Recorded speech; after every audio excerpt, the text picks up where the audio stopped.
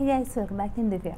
അപ്പോൾ ഇന്നത്തെ വീഡിയോയിൽ ഞാൻ പറയാൻ പോകുന്നത് നമ്മളൊരു ക്യാബിൻ ക്രൂ ട്രെയിനിങ് സെൻറ്റർ, അതായത് ക്യാബിൻ ക്രൂ ഒരു ട്രെയിനിങ് കോഴ്സ് അതിൻ്റെ ഒരു സെൻറ്റർ തിരഞ്ഞെടുക്കുന്നതിന് മുമ്പ് എന്തൊക്കെ കാര്യങ്ങളാണ് ശ്രദ്ധിക്കേണ്ടതെന്നതിനെ പറ്റിയിട്ടാണ്.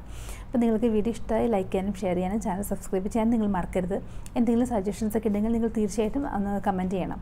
അപ്പോൾ നമുക്ക് എന്താണ് കുറച്ച് കാര്യങ്ങളുണ്ട് നമ്മൾ ഈ ഒരു ക്യാബിൻ ക്രൂ കോഴ്സ് അല്ലെങ്കിൽ ക്യാബിൻ ക്രൂ കോഴ്സിൻ്റെ ഒരു ട്രെയിനിങ് സെൻറ്റർ തിരഞ്ഞെടുക്കുമ്പോൾ നമ്മൾ ശ്രദ്ധിക്കേണ്ടത് എന്തൊക്കെയാണെന്ന് നോക്കാം. ആദ്യമായിട്ട് നിങ്ങൾ നോക്കേണ്ടത് ഈ ഒരു ഇൻസ്റ്റിറ്റ്യൂഷൻ, നിങ്ങൾ പോകാൻ ഉദ്ദേശിക്കുന്ന ഈ ഒരു ഇൻസ്റ്റിറ്റ്യൂഷൻ അയാട്ട അപ്രൂവ്ഡ് ആണോ എന്ന് നോക്കണം. അയാട്ട അപ്രൂവ്ഡ് ആയിട്ടുള്ള ഒരു ഇൻസ്റ്റിറ്റ്യൂഷനിൽ ഒരു ട്രെയിനിങ് സെൻറ്ററിൽ മാത്രമേ നിങ്ങൾ പോയിട്ട് ജോയിൻ ചെയ്യാവൂ. കാരണം അങ്ങനെ പഠിക്കുന്ന ഒരു കോഴ്സിനാണ് എപ്പോഴും വാലിഡിറ്റി ഉണ്ടാകുന്നത്. അപ്പോൾ അതുകൊണ്ട് എപ്പോഴും അയാട്ടയുടെ ഒരു അപ്രൂവലുള്ള ഒരു ഇൻസ്റ്റിറ്റ്യൂഷനാണോ എന്ന് നിങ്ങൾ നോക്കിയിട്ടേ പോകാവൂ. പല ഇൻസ്റ്റിറ്റ്യൂഷൻസും ഇങ്ങനെ അഡ്വർടൈസ്മെൻ്റ് എല്ലാം കൊടുക്കാറുണ്ട്. നമ്മളിപ്പോൾ ഈ ഒരു യൂണിവേഴ്സിറ്റിയുടെ ഒരു കോഴ്സ് നിങ്ങൾക്ക് ഈ ഒരു യൂണിവേഴ്സിറ്റിയുടെ സർട്ടിഫിക്കറ്റ് നിങ്ങൾക്ക് കിട്ടും. അതുപോലെ പല യൂണിവേഴ്സിറ്റികളുടെ പരസ്യമൊക്കെ പറഞ്ഞിട്ട് കൊടുക്കാറുണ്ട്. അതൊക്കെ ഉണ്ടായിക്കോട്ടെ, പക്ഷേ അതിനെല്ലാം ഉപരിയായിട്ട് നിങ്ങൾ നോക്കേണ്ടത് ഈ ഒരു അയാട്ടയുടെ ഒരു കോഴ്സ്, ഈ അയാട്ടയുടെ ഒരു അപ്രൂവൽ ആ ഒരു ഇൻസ്റ്റിറ്റ്യൂഷൻ ഉണ്ടോ ഇല്ലയോ എന്നുള്ളതാണ്. അപ്പോൾ അതാണ് നിങ്ങളുടെ ആദ്യത്തെ ഒരു നിങ്ങൾ ചെക്ക് ചെയ്യേണ്ട ഒരു കാര്യം, അയാട്ടയുടെ അപ്രൂവൽ ഉണ്ടോ ഇല്ലയോ എന്നുള്ളത്. ഇനി അടുത്ത ഫാക്കൽറ്റിയുടെ കാര്യം, എപ്പോഴും അവിടെ പഠിപ്പിക്കുന്ന ടീച്ചേഴ്സ് ഒരു സബ്ജക്റ്റിന് ഒരു ഫാക്കൽറ്റി ആയിരിക്കണം അവൈലബിൾ ആയിട്ടുണ്ടാവുക. അല്ലാതെ എല്ലാ സബ്ജക്റ്റും കൂടെ ഒരാളെടുക്കുന്ന അവസ്ഥ ഒരിക്കലും ഉണ്ടാവരുത്. അത് നിങ്ങൾ പ്രത്യേകിച്ച് ശ്രദ്ധിക്കണം. കാരണം ഒരുപാട് ക്യാബിൻ ക്രൂ കോഴ്സ് എന്ന് പറയുമ്പോൾ ഒരുപാട് സിലബസ് ഉണ്ട്.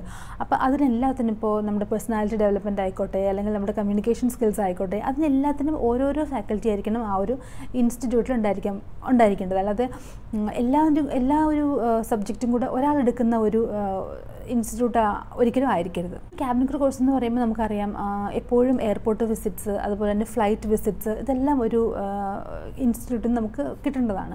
അപ്പോൾ തിയറി മാത്രമല്ല, എത്ര പ്രാക്ടിക്കൽ, അതായത് എത്ര എയർപോർട്ട് വിസിറ്റ് ഇവർ നടത്തുന്നുണ്ട്, അല്ലെങ്കിൽ ഇവരുടെ ചില ഇൻസ്റ്റിറ്റ്യൂട്ടൊക്കെ നോക്കിക്കഴിഞ്ഞാൽ നമുക്ക് അറിയാൻ പറ്റും അവിടെ ഫ്ലൈറ്റ് സിമുലേറ്റർ പോലെ ഇങ്ങനെ ഒരു ഫ്ലൈറ്റിൻ്റെ രീതിയിലുള്ള ആ ഒരു സിമുലേറ്റർ പോലുള്ള സംഭവം വച്ചിട്ടായിരിക്കും ഇവർ ഈ ഒരു ക്രൂവിന് ഇത് കൊടുക്കുന്നത്. അതിപ്പോൾ ക്യാബിൻ ക്രൂ ആയി കഴിയുമ്പോൾ ശരിക്കും പറഞ്ഞാൽ ഒരു എയർലൈനിൽ നമ്മൾ ജോയിൻ ചെയ്ത് കഴിയുമ്പോൾ നമുക്ക് അങ്ങനെയാണ് എപ്പോഴും ട്രെയിനിങ് കിട്ടുന്നത്. അപ്പോൾ അതേ ഒരു ട്രെയിനിങ് ഫെസിലിറ്റി ഇവർക്ക് പ്രൊവൈഡ് ചെയ്യാൻ പറ്റുന്നുണ്ടോ എന്ന് നിങ്ങൾ നോക്കണം. ചില സ്ഥലത്തൊക്കെ ചില ഇൻസ്റ്റിറ്റ്യൂട്ടൊക്കെ നിങ്ങൾ നോക്കിക്കഴിഞ്ഞാൽ നിങ്ങൾക്ക് ആ ഒരു ഫെസിലിറ്റി ഉള്ള ഒരു ട്രെയിനിങ് സെൻറ്റർ ആയിരിക്കും നിങ്ങൾക്ക് കാണാൻ പറ്റുക. അപ്പോൾ അതൊക്കെ ഏറ്റവും നല്ല ട്രെയിനിങ് സെൻറ്റർ ആയിരിക്കും. കാരണം അതിനൊക്കെ ഒരുപാട് എന്താ പറയുക ഫെസിലിറ്റീസൊക്കെ നിങ്ങൾക്ക് ആ ഒരു സിമുലേറ്ററിലൊക്കെ നിങ്ങളിരുന്ന് ഒരു ട്രെയിനിങ് ഒക്കെ നിങ്ങൾ ചെയ്യുമ്പോൾ നിങ്ങൾക്ക് കറക്റ്റ് ആ ഒരു ക്യാബിൻ ക്രൂവിൻ്റെ ആ ഒരു ഫീലിംഗ് ആയിരിക്കും നിങ്ങൾക്ക് കിട്ടുന്നത്. അപ്പോൾ അത്രയും ഒരു ഇൻറ്റൻസ് ആയിട്ടുള്ള ട്രെയിനിങ് ആയിരിക്കും അത്.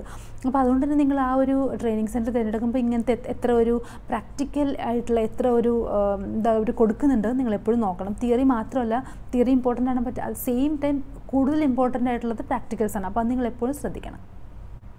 പിന്നീട് ശ്രദ്ധിക്കേണ്ട ഒരു കാര്യം സിലബസ് ആണ്. ഇപ്പോൾ നിങ്ങൾ ഒരു ട്രെയിനിങ് സെൻറ്ററിൽ മാത്രം നിങ്ങൾ കോൺസെൻട്രേറ്റ് ചെയ്ത് നോക്കാതെ 2-3 ട്രെയിനിങ് സെൻറ്ററിൽ നിങ്ങൾ ഡേറ്റ എടുത്തിട്ട് അവരുടെ സിലബസ് എങ്ങനെയാണ്, അവരെങ്ങനെയാണ് അവരുടെ ക്ലാസ് റൂംസ്, അല്ലെങ്കിൽ അവരെങ്ങനെയാണ് അവർ പഠിപ്പിക്കുന്നത്, എങ്ങനെയാണ് എത്ര പ്ലേസ്മെൻറ്റ്, ഞാൻ ആദ്യം പറഞ്ഞതുപോലെ ഇതെല്ലാം നിങ്ങൾ കമ്പയർ ചെയ്ത് നോക്കണം. ഒരിക്കലും ഒരു ഇൻസ്റ്റിറ്റ്യൂട്ടിൽ മാത്രം നിങ്ങൾ പോയി ജോയിൻ ചെയ്യാതെ 2-3 ഇൻസ്റ്റിറ്റ്യൂട്ട് എടുത്തിട്ട് നിങ്ങൾ കമ്പയർ ചെയ്ത് നോക്കിയിട്ട് മാത്രമേ നിങ്ങൾ ജോയിൻ ചെയ്യാവുള്ളൂ.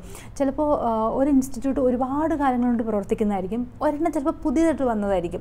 ചിലപ്പോൾ പുതിയതായിട്ട് വന്ന ഇൻസ്റ്റിറ്റ്യൂട്ടിൽ കൂടുതൽ ഫെസിലിറ്റീസ് ഉണ്ടാവും, ചിലപ്പോൾ നല്ല ടീച്ചേഴ്സ് ഉണ്ടാവും, അതുപോലെ നല്ല ക്ലാസ് റൂംസ് ആയിരിക്കും. അപ്പോൾ അങ്ങനെയുള്ള സമയത്ത് നിങ്ങൾ ആ ഒരു പുതിയതിൽ തന്നെ ജോയിൻ ചെയ്യുന്നതാണ് നല്ലത് എപ്പോഴും. കാരണം എപ്പോഴും നിങ്ങൾ നോക്കേണ്ടത് ഫെസിലിറ്റീസ് നോക്കണം, അതുപോലെ സിലബസ് നോക്കണം, അവിടുത്തെ ഫാക്കൽറ്റീസ് എങ്ങനെയുള്ളവരാണെന്ന് നോക്കണം. ഒരു ഫാക്കൽറ്റി നിങ്ങൾ നോക്കുന്ന സമയത്ത് ഒരു ക്യാബിൻ ക്രൂ ട്രെയിനിങ് കൊടുക്കുന്നത് എപ്പോഴും ഒരു എക്സ് ക്യാബിൻ ക്രൂ ആയിരുന്നുണ്ടെങ്കിൽ അത് ഏറ്റവും നല്ലതായിരിക്കും. കാരണം ഒരു ക്യാബിൻ ക്രൂ ട്രെയിനിങ് എന്ന് പറയുമ്പോൾ അതിൽ ഒരുപാട് എക്സ്പീരിയൻസസ് നമ്മൾക്ക് ഷെയർ ചെയ്യാൻ പറ്റും. അപ്പോൾ ഈ ഒരു എക്സ്പീരിയൻസസ് കൂടെ നമുക്ക് ലേൺ ചെയ്യാൻ പറ്റും. അപ്പോൾ ആ ഒരു ഇത് മുമ്പിൽ വെച്ചുകൊണ്ട് എപ്പോഴും ഒരു എക്സ് ക്യാബിൻ ക്രൂ ആയിട്ടുള്ള ഒരാൾ ഒരു ക്യാബിൻ ക്രൂ ട്രെയിനിങ് കോഴ്സൊക്കെ എടുക്കുമ്പോൾ അത് വളരെ നന്നായിരിക്കും. ചില ഇൻസ്റ്റിറ്റ്യൂഷനിൽ കണ്ടിട്ടുണ്ട്, ചില ആൾക്കാർ എയർപോർട്ട് പോലും കാണാത്ത അല്ലെങ്കിൽ ഫ്ലൈറ്റ് പോലും കാണാത്ത ആൾക്കാരുണ്ടാവും. അങ്ങനെയുള്ള ആൾക്കാരായിരിക്കും ക്യാബിൻ ക്രൂവിനെ ട്രെയിൻ ചെയ്യുന്നത്.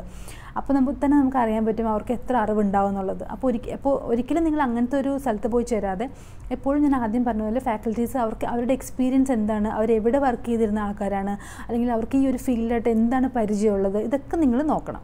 ഓക്കെ, ഇനി ഏറ്റവും ഇമ്പോർട്ടൻ്റ് ആയിട്ടുള്ള കാര്യം ഫീസ് എന്ന് പറയുമ്പോൾ ഞാൻ ആദ്യം പറഞ്ഞതുപോലെ 2-3 ട്രെയിനിങ് സെൻറ്റർ എടുത്തിട്ട് നിങ്ങൾ കമ്പയർ ചെയ്ത് നോക്കുക എങ്ങനെയാണ് ഫീസ് എന്ന്. ഇപ്പോൾ ഒരുപാട് ഫെസിലിറ്റീസൊക്കെ ഉള്ള ഒരു ട്രെയിനിങ് സെൻറ്റർ ആകുമ്പോൾ അതിനനുസരിച്ച് ഫീസ് കൂടുതലായിരിക്കും. ഇപ്പോൾ ഒരു ഫെസിലിറ്റീസും ഇല്ലാത്ത ക്ലാസ് റൂംസൊക്കെ ജസ്റ്റ് നോർമൽ ക്ലാസ് റൂംസാണ്, അവർക്ക് ജസ്റ്റ് സാധാരണ ഒരു സിലബസ് വെച്ചിട്ട് പഠിപ്പിക്കുന്ന ട്രെയിനിങ് സെൻറ്റേഴ്സിൽ ഇപ്പോൾ നിങ്ങൾ പോയി കഴിഞ്ഞിട്ടുണ്ടെങ്കിൽ അവിടെ ഫീസ് ഭയങ്കര കുറവായിരിക്കും. പക്ഷേ അവിടെ പഠിച്ചുകൊണ്ട് ഒരു പ്രയോജനം ഉണ്ടാവില്ല. കാരണം നമുക്ക് ഇത്രയും ആ ഒരു കോഴ്സ് എടുത്തിട്ട് നമുക്കൊരു പ്രയോജനം ഉണ്ടാകാൻ വേണ്ടിയാണ് നമ്മൾ ആ കോഴ്സ് എടുക്കുന്നത്.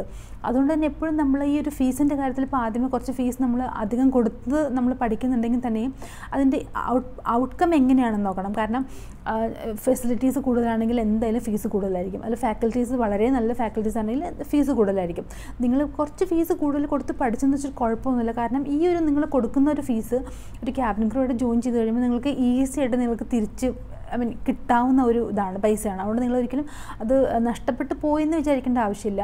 നഷ്ടപ്പെട്ടു പോകുന്ന എപ്പോഴാണ് നമ്മളൊരു എക്സ്പീരിയൻസ് ഇല്ലാത്തൊരു ട്രെയിനിങ് സെൻറ്ററിലൊക്കെ പോയി പഠിക്കുന്ന സമയത്താണ് നമുക്ക് ആ പൈസ നഷ്ടപ്പെട്ടു പോകുന്നത്. അതുപോലെ ഒരു ക്യാബിൻ ക്രൂ കോഴ്സ് പഠിച്ചിറങ്ങി കഴിഞ്ഞാൽ എപ്പോഴും ക്യാബിൻ ക്രൂ ജോലിക്ക് വേണ്ടി തന്നെ നിങ്ങൾ ട്രൈ ചെയ്യുക. ഒരിക്കലും ഒരു എയർപോർട്ട് ജോലിയിലോ അല്ലെങ്കിൽ അത് കുറച്ച് കാണിക്കുകയല്ല, പക്ഷേ നമ്മൾ പഠിച്ചത് എന്താണോ അതിനനുസരിച്ചിട്ടുള്ള ഒരു ജോലിക്ക് വേണ്ടി തന്നെ നമ്മൾ ട്രൈ ചെയ്യണം. അപ്പോൾ അതുകൊണ്ട് തന്നെ ഫീസ് കുറച്ച് കൂടുതൽ കുറച്ച് പഠിച്ചാലും കുഴപ്പമൊന്നുമില്ല. നിങ്ങൾക്ക് ആ ഒരു ഫീസ് ഒരു ക്യാബിൻ ക്രൂയോട് ജോയിൻ ചെയ്ത് കഴിയുമ്പോൾ നിങ്ങൾക്ക് ഈസി ആയിട്ട് ഉണ്ടാക്കാവുന്നതേ ഉള്ളൂ. അതുകൊണ്ട് ആദ്യമേ ഫീസിൻ്റെ കാര്യത്തിൽ നിങ്ങൾ ഒരിക്കലും ഒരു കടുംപിടുത്തം കാണിക്കരുത്. ചില ഇൻസ്റ്റിറ്റ്യൂട്ട്സൊക്കെ നിങ്ങൾ നോക്കിക്കഴിഞ്ഞാൽ ഭയങ്കര ഫെസിലിറ്റീസ് ആയിരിക്കും. നമ്മൾ ചെല്ലുമ്പോൾ തന്നെ നമുക്ക് അറിയാൻ പറ്റും അവരുടെ ആ ഒരു ക്ലാസ് റൂംസും അവരുടെ ചിലപ്പോൾ ആ ഒരു ബിൽഡിംഗ് തന്നെ ഭയങ്കര നല്ലതായിരിക്കും. അപ്പോൾ അങ്ങനെയൊക്കെ ആകുമ്പോൾ കുറച്ച് ഫീസ് അവർ കാൻഡിഡേറ്റ്സിന് നിന്ന് കൂടുതൽ മേടിക്കും. അത് നമുക്കിപ്പോൾ ഒന്നും പറയാൻ പറ്റില്ല, അത്ര ഫെസിലിറ്റീസ് അവർ തരുന്നുണ്ടാവും. അപ്പോൾ അറ്റ്ലീസ്റ്റ് ഇത്രയെങ്കിലും കാര്യം നിങ്ങൾ നോക്കുകയാണെന്നുണ്ടെങ്കിൽ നിങ്ങൾക്ക് ഒരിക്കലും ആ ഒരു ട്രെയിനിങ് സെൻറ്റർ റോങ് ആയിട്ടുള്ള ട്രെയിനിങ് സെൻറ്റർ നിങ്ങൾ തിരഞ്ഞെടുക്കാനുള്ള വഴി ഒരിക്കലും ഇല്ല. അപ്പോൾ അതുകൊണ്ട് നിങ്ങളിത് എപ്പോഴും ശ്രദ്ധിക്കുക. ഞാൻ പറഞ്ഞപ്പോൾ കുറച്ച് കാര്യങ്ങളെ ഞാൻ പറഞ്ഞിട്ടുള്ളൂ, പക്ഷേ ഇമ്പോർട്ടൻ്റ് ആയിട്ടുള്ള കാര്യങ്ങളെല്ലാം ഞാൻ പറഞ്ഞിട്ടുണ്ട്.